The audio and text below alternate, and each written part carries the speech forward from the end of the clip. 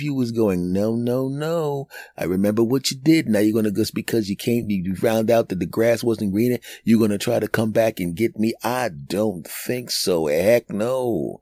And then you got to remember that the person who used to do stuff with you, who used to touch your base and you touched her base and she touched your base. You touched each other's bases. Oh yeah. You now know she knows how to push your buttons because she was the one pushing your buttons before. And she remembers because it hasn't been that long. It didn't take her that long to realize that the grass was not greener out there. And you had some green grass. She should have never stopped wiggling her toes. And so she starts to push the buttons. And like I said, it hasn't been long since the last time she pushed your buttons, so she knows what buttons to push. And because your button hasn't been pushed in a little while, you want your button pushed by a person who really knows how to push your buttons. So you have the conversation. You talk. And the next thing you know, you're in your car, anticipating hours of button pushing. And you run up the steps, and she opens up the door. You don't even talk. You just begin tapping each other's keyboard, if you understand what I'm saying. You tap each other's keyboard over the course of that weekend so much. You ever have a keyboard, you have a computer so long that the letters aren't even on the keys anymore because you tap the keyboard so much? Well, let's just put it to you this way. In this particular occasion, neither one of you can tell what letters are on the keyboard because of all the button pushing you did. But just like anything else, sometimes you go back and that's my phone. Don't worry about it. I forgot to turn it off. You go back and you realize that all the good stuff is the stuff you remember. You remember just the good stuff. You don't remember all the bad stuff that happened. It's kind of hard to remember bad stuff when neither one of you is wearing anything and things are jiggling, right? You're walking around the house. You don't even bother putting anything back on because you know why put it back on? Is this going to come back off? That's what you do all weekend. Right? And because you broke up, you begin to fill your schedule with work and other activities. So you're not around each other enough to do what is known as pushing the wrong buttons. The red flags are in storage, but they're still there. And at some point, you're going to be around long enough and you're going to push that button. It's going to be like a landmine. It's going to be like that game when like those games back in the 80s where you try to, like maybe in Jenga now where you pull out the wrong block and everything falls apart. At some point, that's going to happen. But you're so busy enjoying the rekindling of something that should not have been rekindled that you don't notice it. And then you hear the door open. It's the storage closet where all the red flags were and are. And one red flag falls out and hits the floor. And you're like, oh no, there's that red flag again. Right? But you just concentrating on the button pushing. You just want to push them buttons, get your buttons pushed, you start pushing. And because the red flag, you're trying to drown out the red flag, so you push those buttons, you keep pushing the crap out of each other's buttons. And eventually, another red flag falls out.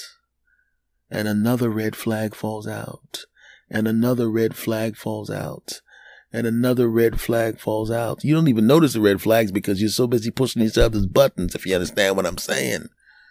And then eventually, all the red flags come out again. Right? You start getting annoyed a little bit too easily. Or she starts getting comfortable with you again, and all the other stuff starts happening all over again, right? She runs across a guy that makes a lot more money than you, right? And she's starting to think, that's great and everything, but I think I'm going to test this other guy's buttons while I still have his buttons to see whether or not I like the other guy's buttons better, right? And you start noticing things, right? You start noticing, I thought she stopped smoking, but then you realize it's not the bad part that she stopped smoking. You thought she stopped smoking. It's the fact that where did these cigarettes go? These cigarettes are from a motel. And the last time I checked, you don't need to go to a motel 5 miles outside of the city to get cigarettes.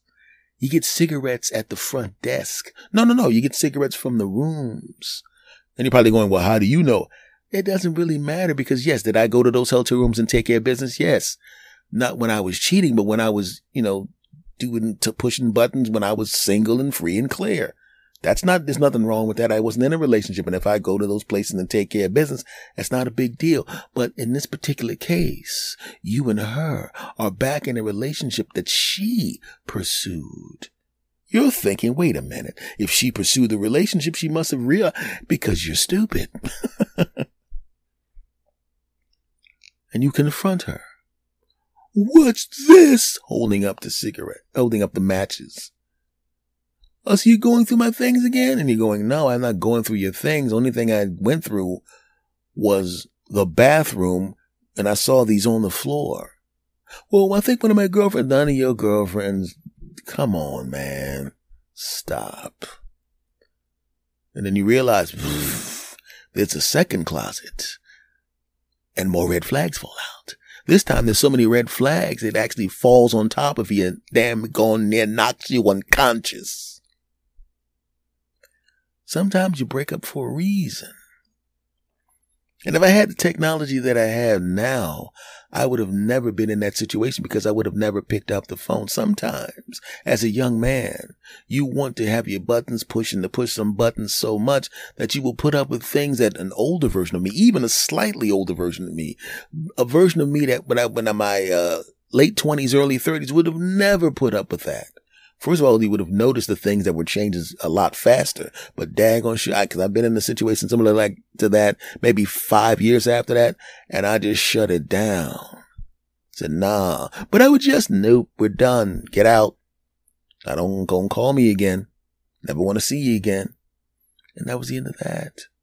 And that's when the process came. Because I remembered, I don't know whether or not if somebody who I like pushing their buttons and they like pushing my buttons, if you understand what I'm saying.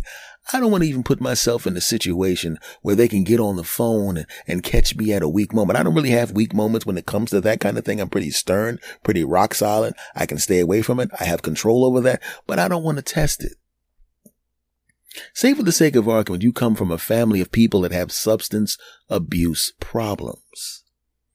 And you don't realize whether it's a societal component or whether it's a genetic component or whether it's something unique to that specific individual. If you see that from 2 or 3 or 4 or 5 people, that's my phone again.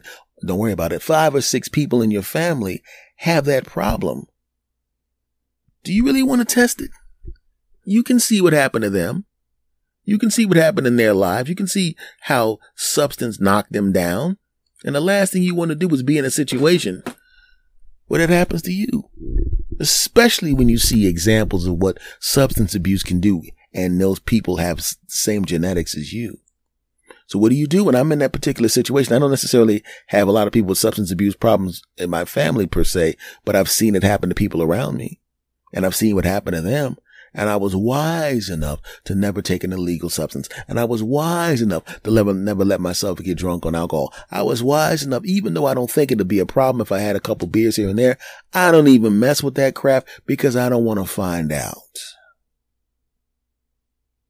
And that's why with the technology we have now, I don't take old girlfriends' numbers out of my phone. Oh no, I lead them suckers right in there. Once again, as I've said to many, many friends, and I know my friends are listening and they understand this, I have all my ex-girlfriends in my phone. Well, not all of them, but the last few of them in the phone under H. Because when their names come up, it's hell no 1, hell no 2, hell no 3, hell no 4, and so forth. So when I pick up that phone and I look at it and I see a hell no number, I know daggone well I am not talking to that person. Hell no. And thus the name Hell No. Technology is a fantastic thing. We can use it to do amazing things. I'm waiting for AI to get to the point. People are worried about whether AI is going to take over the world. If it does, we got ourselves to blame, but we'll just say for the sake of argument, in the near future, AI in the beginning before it takes over the planet and destroys all of us, that it gets to the point where they're using it now. They're at the point now where they're saying essentially that AI can detect diseases earlier than doctors in some cases. I mean, at some point they're going to be able to do that. AI will be able to diagnose, and that'd be kind of cool, wouldn't it? Right? I would like